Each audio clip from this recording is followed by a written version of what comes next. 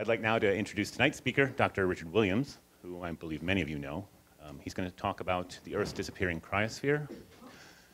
He'll be discussing recent changes to sea ice, glaciers, and permafrost, and how that indicates large environmental changes occurring. Dr. Williams is an adjunct senior scientist here at the center.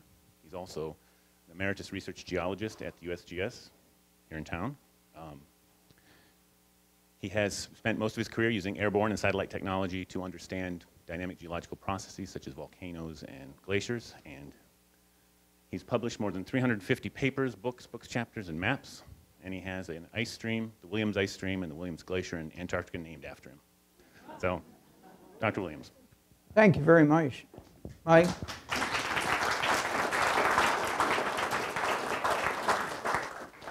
Well, thank you all very much for coming. Yes, I see a lot of friendly faces in the audience, and that's appreciated too. Having a glacier named after you under conditions of global warming is a kind of a Pyrrhic victory, but it's all interrelated. And two things really spurred that. One was the Landsat program, which gave us the first medium-resolution imagery of the planet so we could begin to document change, like this research center does, dealing with forest and the changes that are going on in the forest, both in the tropical areas, the temperate areas, and also in the boreal forest. Satellite imagery allows you, with other data, to show change that's going on over time of these different phenomena. I focused in with the Landsat back in 1972 when the spacecraft went up on July 23rd with glaciers. And you'll see some of the work that I will be discussing tonight. This is based on a diagram that NASA put together in the Earth Observing System, which showed that you had a geosphere and a biosphere. Of course, the primary energy source is the sun. But the biosphere, which I'll get to in a moment, but I'm not going to dwell on that, that's mainly the work of this center, as you'll see. The geosphere is made up of the atmosphere, the solid Earth, the cryosphere, which is frozen water, and the hydrosphere, which is liquid water. Also, we're dealing with climatic processes, the hydrologic cycle, and of course, the biogeochemical cycles that we see on Cape Cod, where we put too much nitrogen phosphate into the aquifers that begin to degrade our environment here. Now, you probably thought you were going to hear a lecture about a forest, but not. You're going to see lectures on glaciers tonight. However, I wanted to point out that it's also plants that are changing very rapidly. This is the longleaf pine, Pinus species, and there were 90 million acres of this initially in the United States. It's now down to 3 million. So even a huge forested area like that with these longleaf pines is also changed drastically over the in North America. Let's look at probably the most iconic photograph, the Hasselblad photograph taken by a geologist, I might add. This was Jack Schmidt. He was a geologist with the U.S. Geological Survey. Then he got into the scientist-astronaut program and was the only scientist to walk on another body in the solar system. That is the moon on Apollo 17. He took this picture on a nighttime launch with the Earth in the full disk, and it's really spectacular. NASA would never tell me who took this picture, but I finally cornered him at a lecture and I said, "Jack, who took the picture?" He said, "I did." He said, "I wish he had $1 for every time it had been printed." Of course, he went on to become a Republican senator from Arizona, and that's another story. One of the things that's driving a lot of what's changing on the planet's surface is the CO2. This was started in 1958 by Dave Keeling, now dead, who began measuring on Mauna Loa in Hawaii, which is my friend Jeff Williams' stomping grounds. Not the Big Island. He's mainly on the in Oahu. But he started these measurements, and even though it's always shown as a continuous record, it's not there in 1958 because a bureaucrat in Washington said, "What in the hell are you measuring that for?" So there is a gap. Anyway, in May 9th of this year, it reached 400 parts per million. At the beginning of the industrial era, it was 280 parts per million. And in a full glacial, it's 180 parts per million. So we've gone from 280, which was supposed to be basically the maximum in an interglacial, up to 400. By the way, in May of last year, when I was in Iceland, it hit 400 on their gauge, but it never made the news. This is a diagram that I cribbed from a Brown University professor. And I just wanted to show you what, if we take a look at, here's the last interglacial where it was warmer than obviously during a glacial. But he referred to a carbon dioxide-induced superinterglacial. In other words, at this point in time, we should be descending back into an ice age, another glacial period. But it's being delayed because of the activities of humans on this planet. And so we're going to go into a very much warmer interval with all kinds of ramifications, some of which I'm going to discuss this evening. I'm going to focus, as I said, on the cryosphere, frozen water. Glaciers make up about 70% of the fresh water on the planet. Most of that ice, as we'll see, is in Antarctica. But the cryosphere can be divided, as I said, into glacier, snow cover, floating ice, and also permafrost. Where are the glaciers located? They're located on every continent except for Australia. There are actually glaciers still in Central Africa at very high mountain areas. The two largest glacier masses are two ice sheets, the Greenland ice sheet and the Antarctic ice sheet, and between the two of them, they account for about 98% of the volume of glacier ice on the Earth.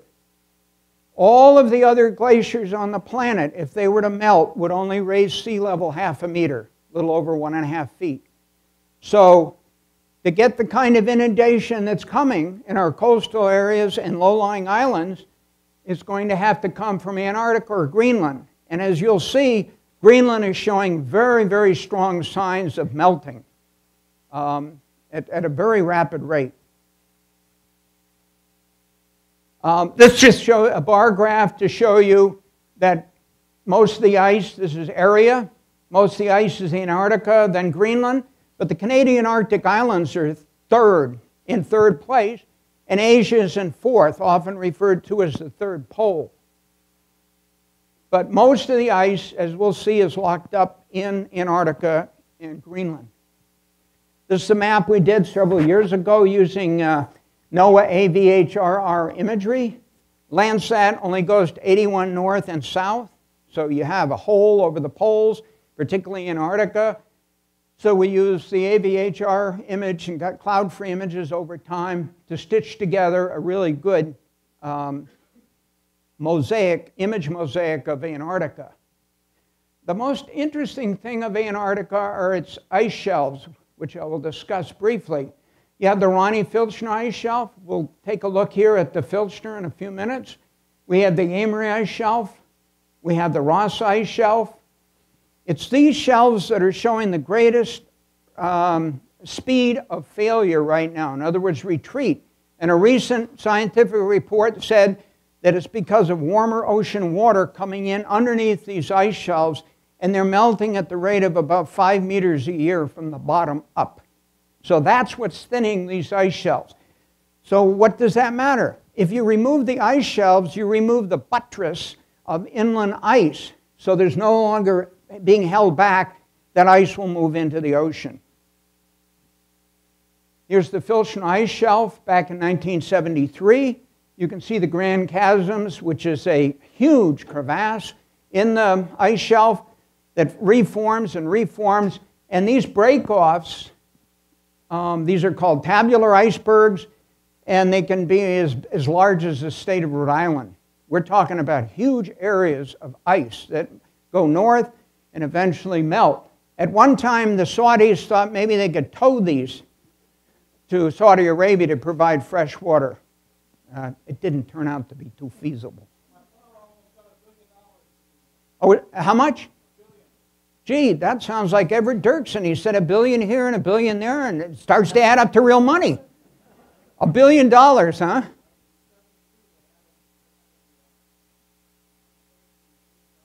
That's right. In fact, they had two reports on that. And one of the things that we've been doing in addition to the Glacier Atlas series, we've published 10 volumes out of 11. The synthesis volume just came out. One of the other things we've been doing is taking successive images of the coast of Antarctica, the cryospheric coast, which is either grounded ice or floating ice. This happens to be the Wörthy ice shelf, which does not exist anymore. It's completely gone. And what we did was we looked at the oldest record from aerial photographs, and then we worked our way in with satellite images until now. All you have left is essentially the coastline, and the Wörthy ice shelf is gone, as is mostly the Wilkins, and also the northernmost part of the Larsen ice shelf on the Antarctic Peninsula. So we're seeing just extraordinary changes down there over short periods of time. Some of the work that we did in the Antarctic Peninsula, you can see where Captain Cook got so far south, and he actually made measurements where the edge of the shelf was. It is hundreds of kilometers from where it is right now. That was in the 1840s. Okay, The Economist, as you well know, produces special sections from time to time. This one happened to be in June 2012, looking at the Arctic, and this is really a good picture of the melting, in this case of icebergs with fresh water going into the ocean. And you say, well, what's been going on in the Arctic over time? Well, this has been the trend down, but then look what happened here. In the late 20th century, these are the actual records in the dark blue. And this is the estimates from proxy records up to here. And this is the long term. We're departing from what was supposed to be happening, and it's getting much, much warmer in the Arctic areas, and this has tremendous impact, particularly for the Greenland ice sheet, because the warmth, as you'll see in a moment. Speaking of the second largest ice sheet on the planet, this is the Greenland ice sheet. This is a normal projection. If you look at it in a Mercator, it's rather obese, which many maps show, but this is the actual, the shape, long linear shape. There is ice-free land to the west, and of course that's where the Norse settlers came from Iceland. They had an eastern settlement and a western settlement. They were both on the west. And some other ice-free areas. This is from Jim Baylog. You've seen Extreme Ice. You've seen some of the documentary films that he has produced with time-lapse photography. I wouldn't stand where that person is. Rather dangerous. These are enormous rivers that are flowing across the surface of the Greenland ice sheet. And they eventually find an opening called a moulin, in a French word, that goes right to the bottom of the ice sheet. And there are a lot of theoretical work going on right now. What happens when you take all that water on the surface and you put it at the bottom? Is that going to accelerate the motion of the ice out into the ocean? So we're going to have a greater loss. Some earlier work I did with the NASA Goddard people. Many of the people here at the center, myself included, have worked with Goddard. Mike Coe has. He worked with their land cover, land use science team, as I recall. Seems to me you gave a paper back in April. Yeah. So working with the NASA people is really quite rewarding because they have access to data that's tough to get. This is from the gravity. The two gravity satellites are flying in tandem around the Earth, and when they hit a stronger gravity pull, the lead satellite will drop and it will be further apart than the one that's following. And that's measured. And vice versa will happen. So we're able now, not me, but other scientists are able to show the increase in mass during the winter and then the loss of mass into the summer and fall. So you can see what's happening over Greenland. These are the melt, Dorothy Hall and others, myself, did where you see the red part of the graph. This is where we showed the increase in melt and decrease in melt as the season went on. Obviously, it's at the end, at the melt season. There are a lot of new instruments out there that are extremely valuable scientifically and are giving us a lot of new data, not only on Greenland, but on Antarctica as well. Okay, what's going to happen to Greenland? Well, here's a modeling experiment in which this is what Greenland will look like with a 3 degrees Celsius increase in temperature. That's within the range that the Intergovernmental Panel on Climate Change last assessment report said was ranged from 3 to 6 or 3 to 7. This is 5 degrees. So there's very little ice left with 5 degrees. There's a lot of ice missing with 3 degrees, and we're definitely going to 3 degrees. And we probably will get to 5 degrees. So what happens if all the Greenland ice goes? You're talking 20-foot sea level rise. So all those FEMA charts you're looking at, whatever their accuracy might be, they're kind of way behind what's going on. This is the Vatnajökull ice cap in Iceland. It's the largest ice cap in Europe, and in Iceland, of course. Covers about 10% of the land. It has about 8,000 square kilometers. It has also got quite a few volcanoes that are located within it. And when these volcanoes erupt, there's tremendous outburst floods called jökulhlaup that come streaming out from underneath the glacier. The early Icelandic settlers didn't know that. They found out real quickly. By the way, the real estate is real cheap in this part of Iceland. We're going to take a look. Some of the early work I did on Landsat was taking a look at this outlet glacier here. It's called Eyjafjallajökull. You'll have to take my word for it. It's like Eyjafjallajökull, which the journalists, when that was erupting, finally said, that volcano in Iceland. They didn't want to try to pronounce it anymore. Anyway, this is an RBV image, a return beam Vidicon image, which is not very well known by the scientific community, but there's lots of really good RBV images, 28-meter pixel resolution, which is comparable to the thematic mapper.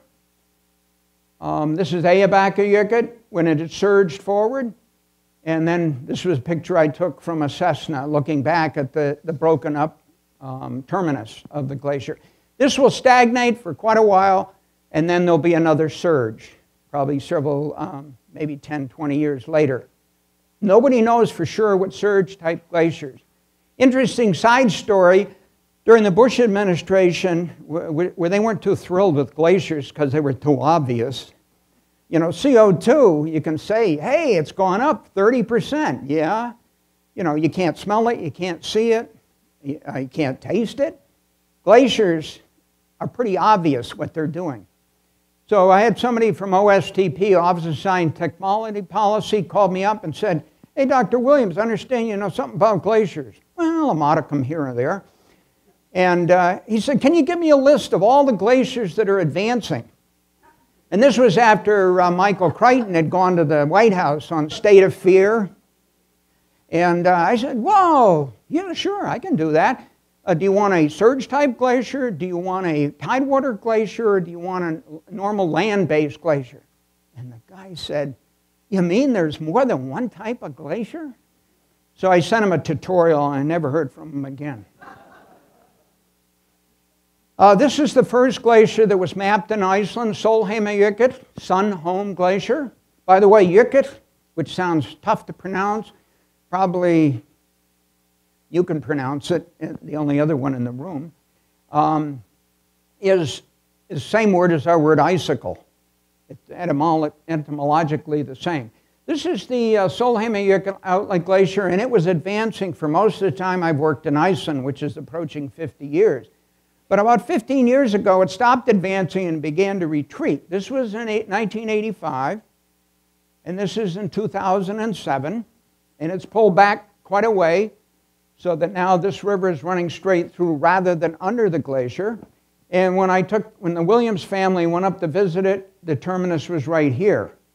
So if you go up in a bus now, you'll park here in a parking lot and then have to walk quite a ways to the terminus glacier. Every year it moves back, much like the Mendenhall Glacier is doing in Alaska. It's going back fast. Now you say, well, what is the relationship between temperature and glacier fluctuation? Well, fortunately, Iceland has some spectacular meteorological records, climatological, over time.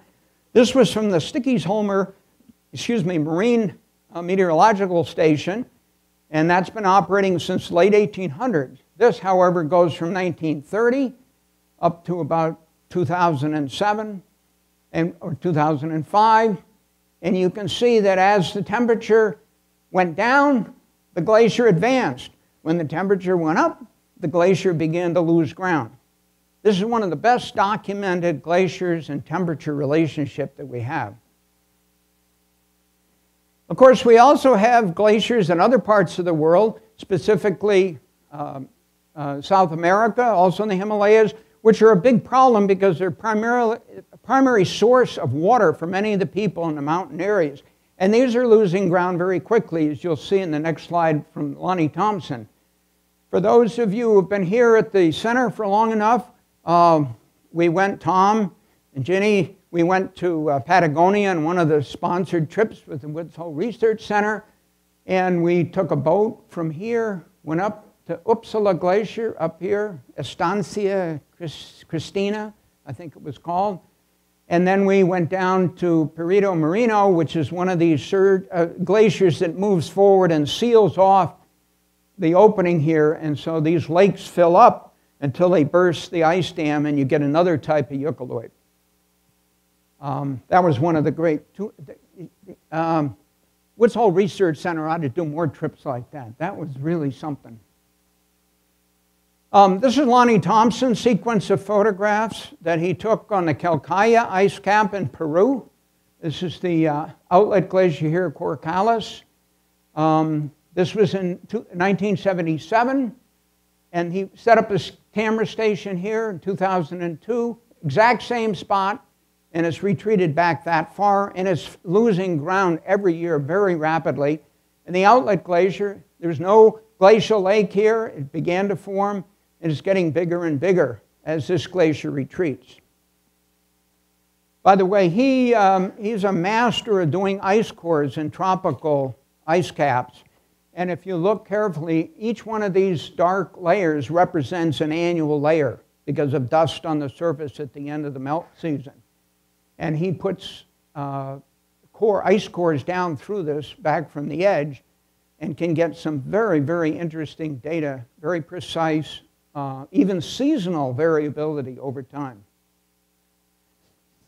Now, I just want to give you a quick tutorial on the difference between a mountain glacier, which many of you have probably seen, and an ice cap. If you take a glacier, you have an accumulation zone and an ablation zone at the end of the melt season. In other words, you have an area of the glacier that still has snow on it, and then you have bare glacial ice below the equilibrium line. The same thing is true on an ice cap. Now, if that equilibrium line goes above the valley glacier, goes up valley, you're going to get the valley glacier to retreat and thin. If you get it above an ice cap, it's all in the ablation area now. There's no more accumulation zone or area. Therefore, ice caps, ice sheets are very metastable, that once you get to that tipping point, above the ice surface, they go very rapidly. And that's the concern about Greenland, which is, an ice cap is sort of a miniature ice sheet. This shows you over time what has been happening in terms of the areas of the glaciers of the world. You notice since actually 1995, roughly, every glaciarized area on the planet is showing signs of loss. Now, there are advancing glaciers, surge type, tide water, but those are exceptions to the rule, and they function on a different physical basis than a regular glacier. This is a really interesting curve that shows that at the beginning of the Holocene, or what some people are now calling the Anthropocene, we had agriculture emerge. You had a warmer period, then it got a little cooler, then it had warming, and that's when the Norse colonists, when Eric the Red and Leif Erikson and his crowd ended up in Greenland, sailed to North America, Hetland, Markland, and Vinland, and there are 2 turf buildings at Lonso Meadows in northern Newfoundland, which you can visit. It's a national park now, where they stayed for several years. But then the medieval warming was overtaken by the Little Ice Age between the 15th and 18th centuries. In Iceland, the Little Ice Age ended about 1890. And then in the 20th century, the temperatures went up very rapidly in a global mean. And we're talking, again, I've talked about this, the range was 2.4 to 6.4. So we're in the danger zone with respect to Greenland. Even with this, and this was, I think, the fourth IPCC assessment report. What about sea level? That's the one that we notice most on Cape Cod, if you're paying attention, that is. Jeff Williams, another Williams, you're going to watch it, there's a lot of us around. But Jeff just participated with some of the people here at a major conference earlier this week in Hyannis that was extremely successful in raising the visibility of what's happening on Cape Cod and the islands. By the way, there are about 200 islands on Cape Cod, but most people just refer to a handful. Back in the 1800s, it was going up from proxy data about 8 millimeters per year. Then it got to 1.6 in the early part of the 20th century. Then in the latter part, it got to 3.2. It's now up to 4 millimeters per year. That's 4 pennies stacked up every year. And it seems to be accelerating. And this is, again, some of the projections from the instrumental data. And where we're going in the future. They're talking about at least a half a meter. That would be 1.5 feet, but it's more likely a meter by the end of the 21st century. And it could be more depending on what happens to Greenland and perhaps parts of Antarctica. And then, of course, the National Geographic decided they'd do a special issue, not completely, but there was a nice pullout section in there that I helped on as a person here with the Woods Hole Research Center, as to what really happens if you have all the ice melt, which it isn't going to do it next year, but if we keep going in the direction we are, there's going to be a lot of sea level rise. If all the ice were to melted, they estimate 216 feet.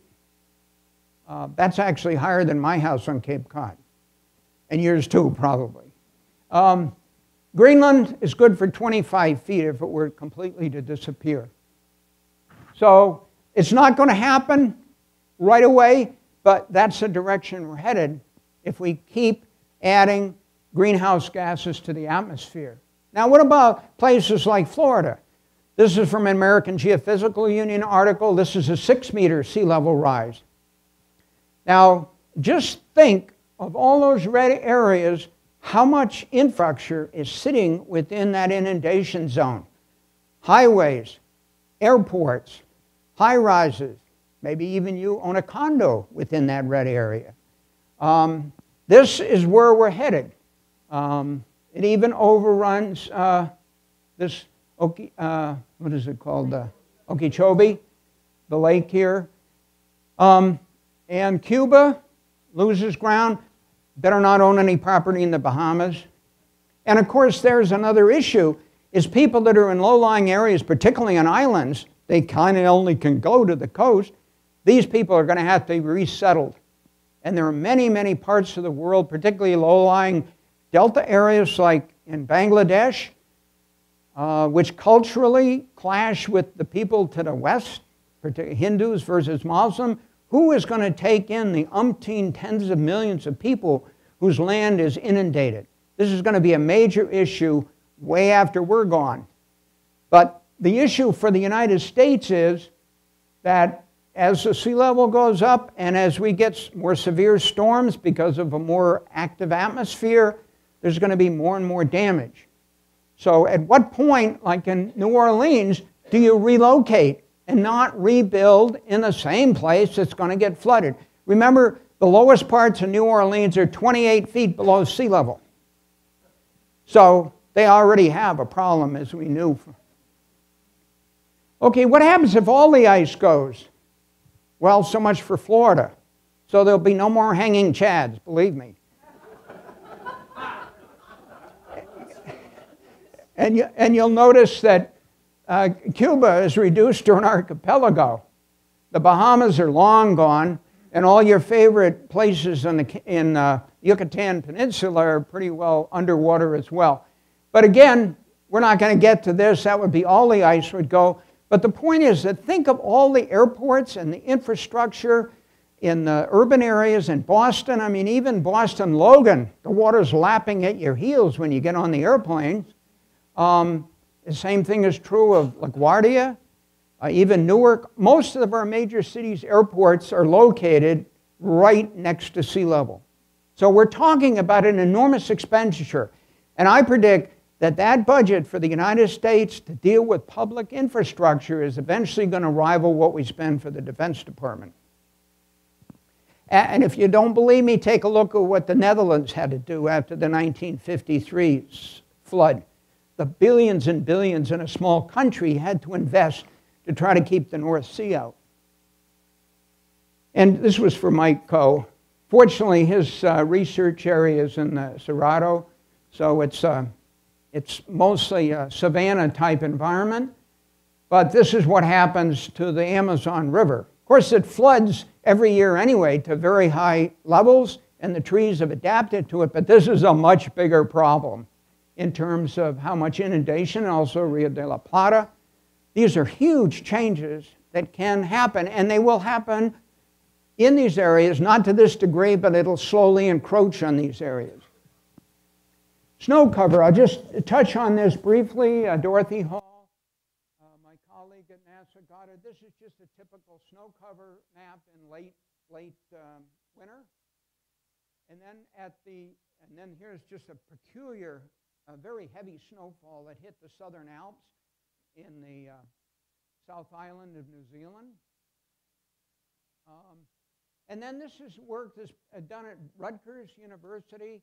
And it just you can't see all of the different fluctuations here. These are seasonal, but you can see after 1995 or thereabouts, we're getting more and more departures in less and less snow seasonally. So there's a trend to less and less snow. And this is why it's so important to have these long-term databases so you can understand what the natural variability is of a particular phenomena, so you can say, this is what it was, this is what it is, this is how it deviates from that. A good example is the Arctic Ocean. This is the average sea ice concentration. It was about 5 to 7 million square kilometers for a 25-year period.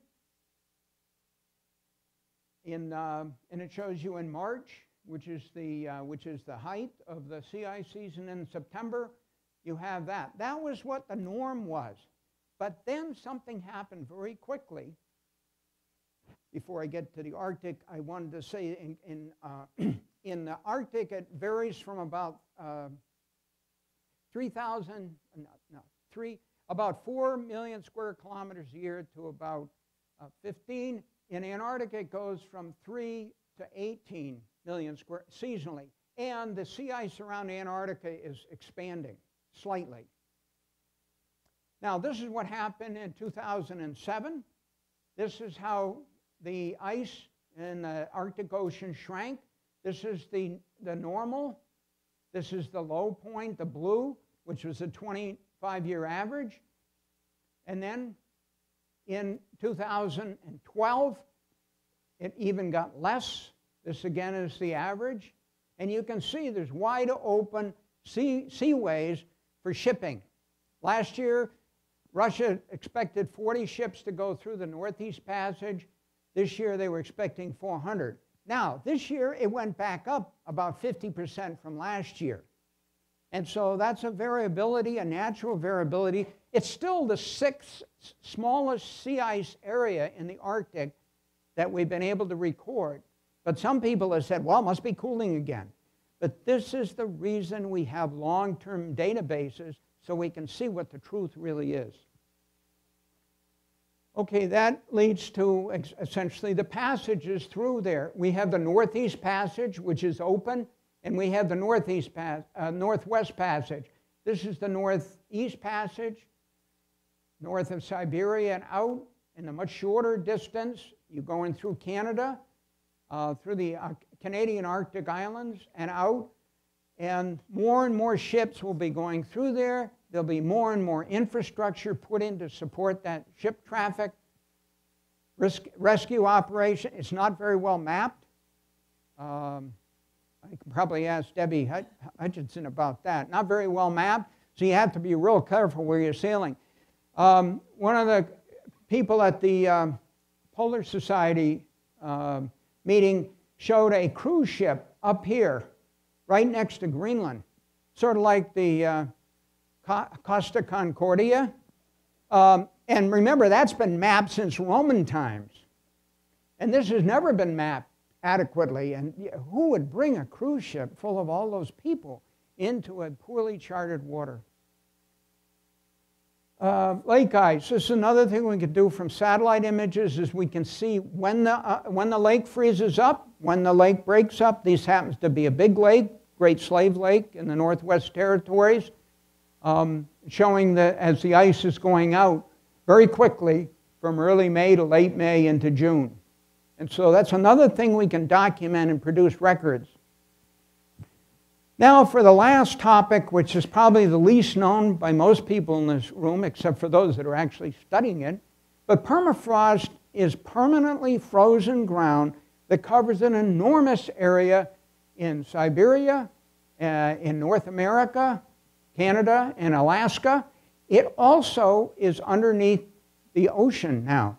And being underneath the ocean is interesting because the water is 0 degrees Celsius or 32 Fahrenheit. So that permafrost is already breaking down underneath the ocean because it's warm. And we see huge bubbles of methane coming up that are trapped under the sea ice and then are released during the summer.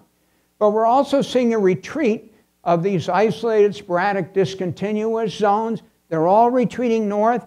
The tree line is going up. The tree line is moving north. There are just profound changes that are occurring in the Arctic, around the Arctic.